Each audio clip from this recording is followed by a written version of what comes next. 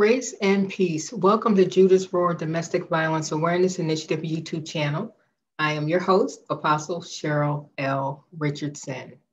Today's topic is going to be that all abuse is not physical and all wounds are not visible.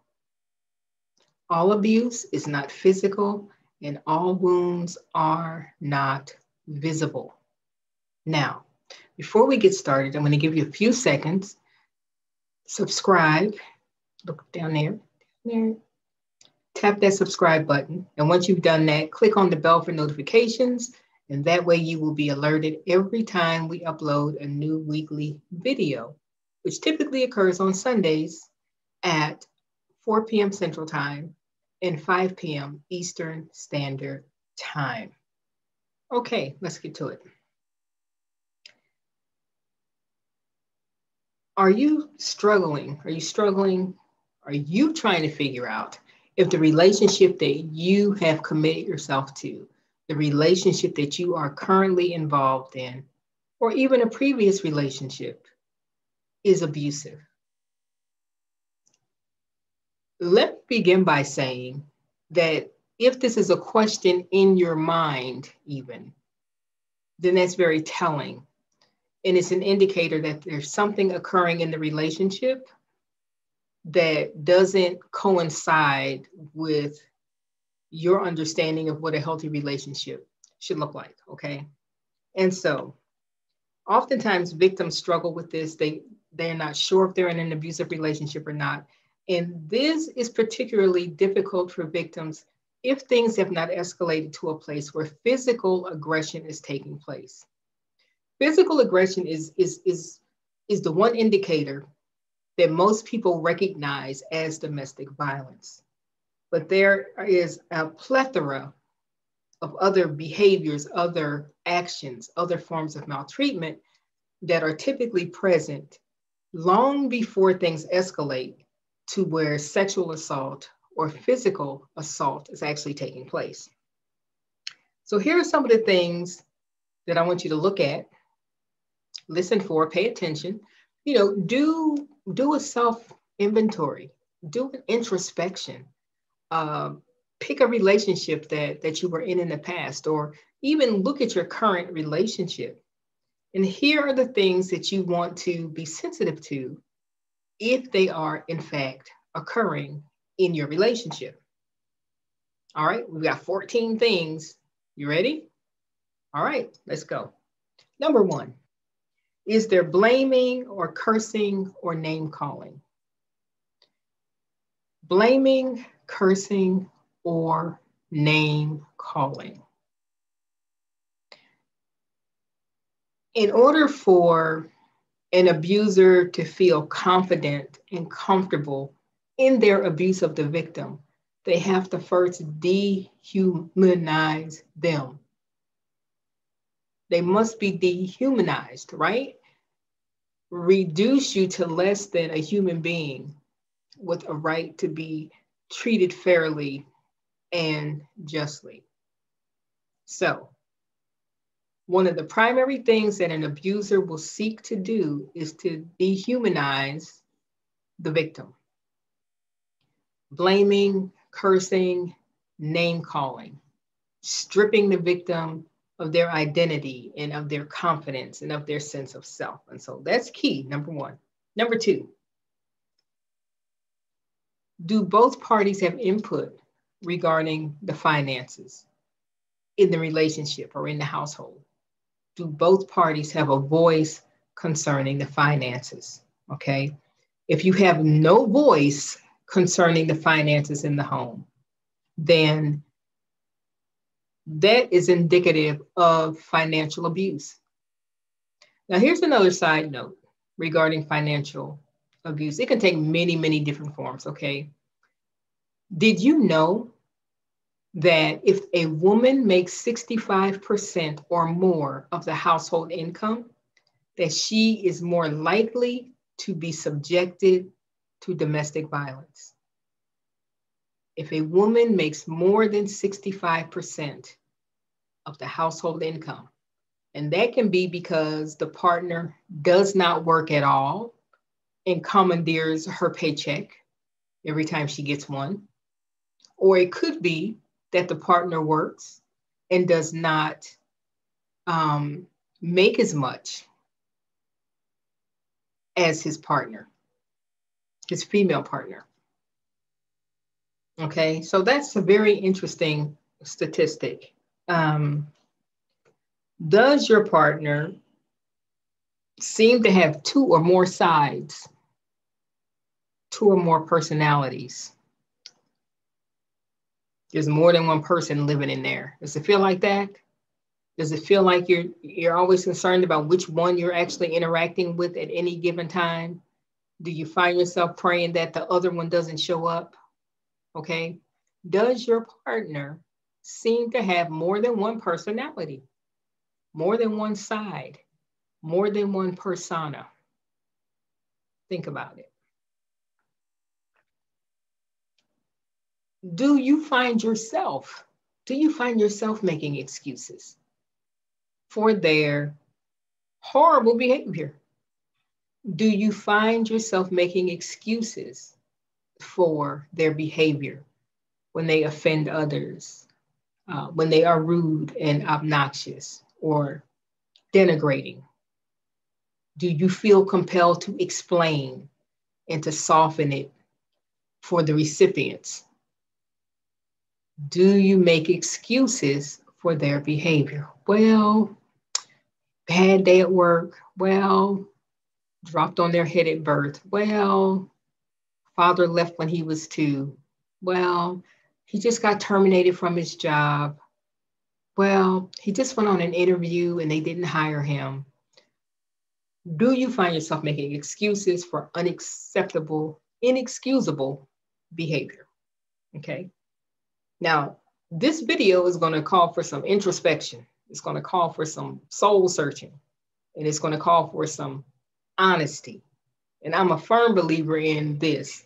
You should always tell yourself the truth, for sure. You should always tell yourself the truth. Okay. Number 5. Are you experiencing isolation from friends or family or coworkers? Are there limits placed on the frequency of your interaction with others outside of the relationship? Are you being told that there are certain people that you are not permitted to have a friendship with? You're not permitted to speak with them. You're not permitted to socialize with them. Okay? Any of that's happening, that's a red flag. Okay? Does one person in the relationship make all of the decisions, no matter what they are? No matter what they are, one person is deciding everything all of the time, right? There is an imbalance of power in the relationship, and one person holds all of the power and all of the decision-making ability within that relationship. That's a red flag.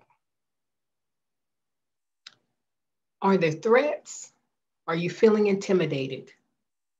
And listen, a threat doesn't have to be a verbal threat.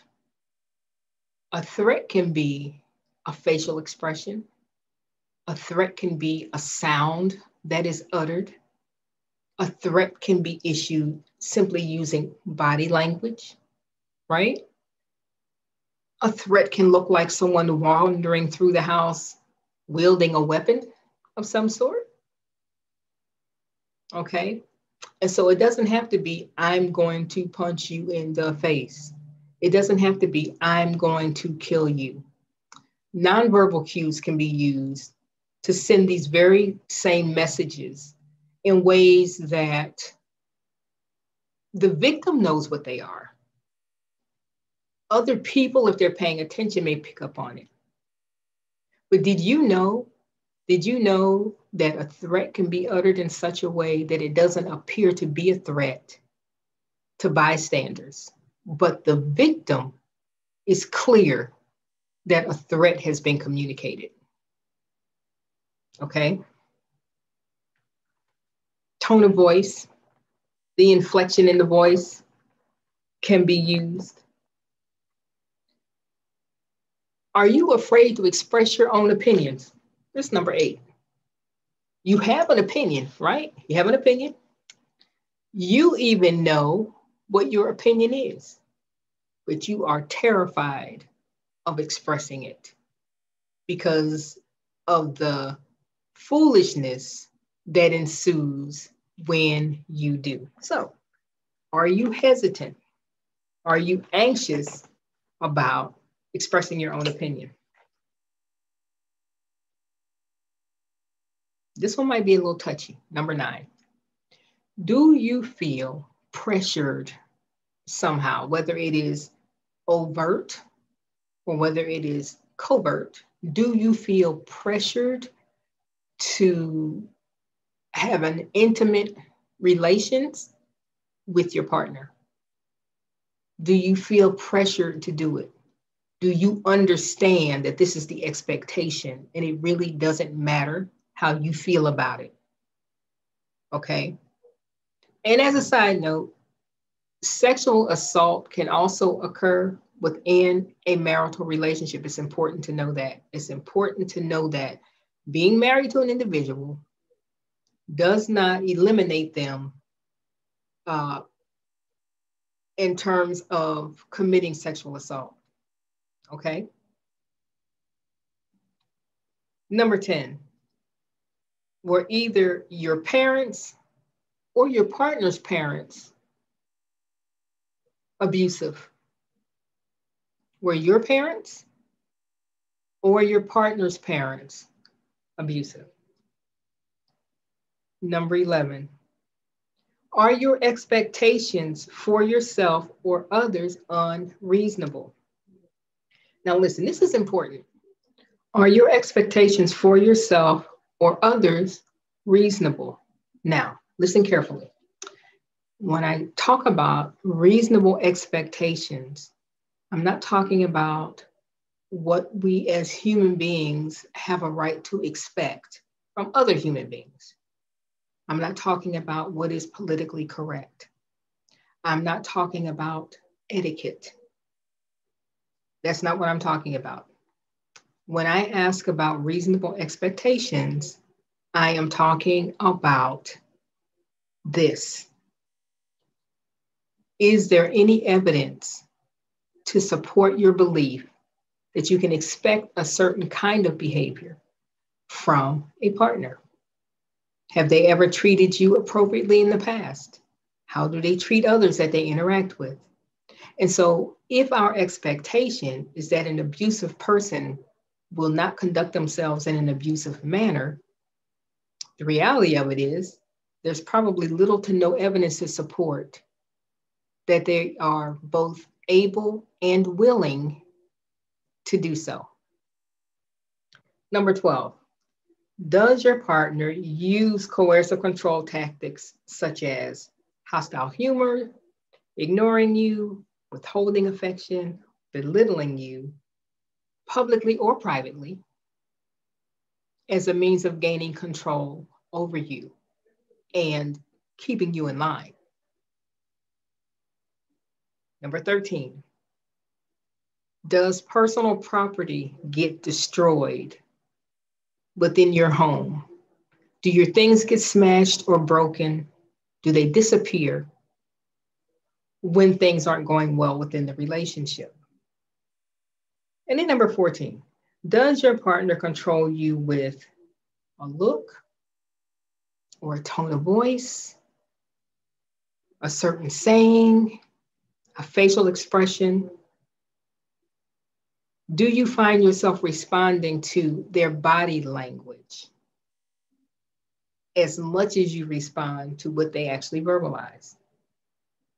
And so what have we been talking about? We've been talking about the fact that all abuse is not physical and all wounds are not visible. We've touched on 14 different things that you can consider as you examine your own relationship, as you examine a previous relationship that you may have had questions about. But it's important that we know what to look for. And it's important that we understand that all coercive control tactics, all of these various forms of manipulation, whether it be financial abuse, verbal abuse, emotional abuse, spiritual abuse, all of these different forms of abuse are in fact domestic violence. The violence begins long before physical aggression manifests itself within the confines of that relationship. This is Apostle Cheryl L. Richardson with Judah's Roar Domestic Violence Awareness Initiative. We hope that this broadcast has helped you to identify the various ways that domestic violence can present in a relationship. Blessings to you.